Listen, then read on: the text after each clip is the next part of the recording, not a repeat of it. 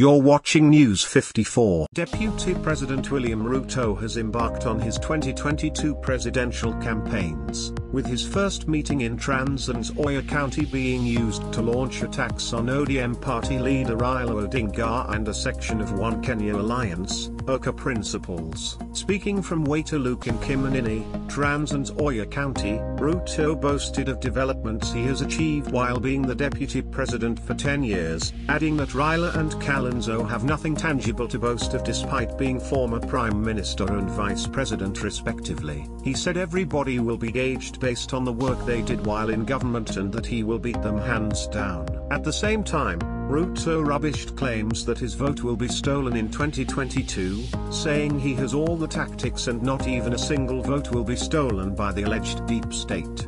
He added that he has been the DP and all the deep state and system narratives do not exist anywhere in the ballot box. It was, however, Ruto's clever decision to avoid attacking ANC party leader Musalia Mudavadi that left tongues wagging. While directing his attacks on Raila and Kalonzo Musyoka, Ruto avoided direct attacks on Musalia, who has been rumored to be in a discussion for a probable political coalition ahead of 2022. Musalia and Ruto's coalition have been hitting the headlines for some days now after the DP attended Senator 𝗓𝗏𝗧 𝗡𝗲𝗧 Super Cup finals in Mumias.